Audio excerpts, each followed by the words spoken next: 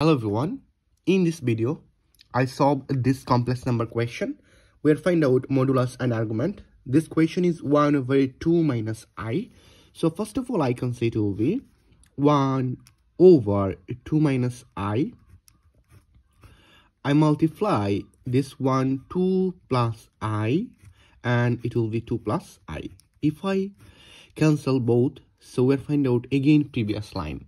Then I can see easily it will be a plus b times a minus b.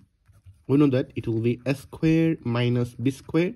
So according to these rules, I can say here is 2 square minus I square, and it will be 2 plus I. Then I can say here is 2 plus I and 2 square, it will be 4. And minus, we know that I squared will be minus 1.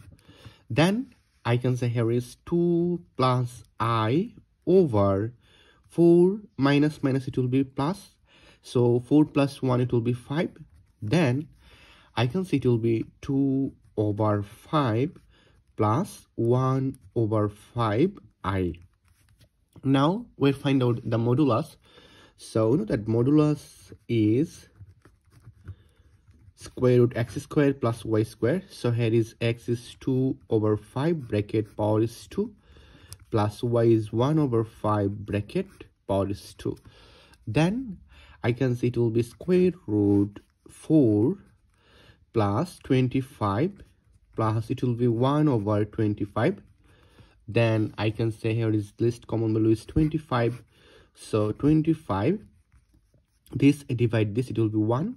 So it will be 4 plus it will be 1. Then I can see it will be square root, it will be 5 over 25. Then I can see it will be square root 1 over 5. So this divide this, it will be 5.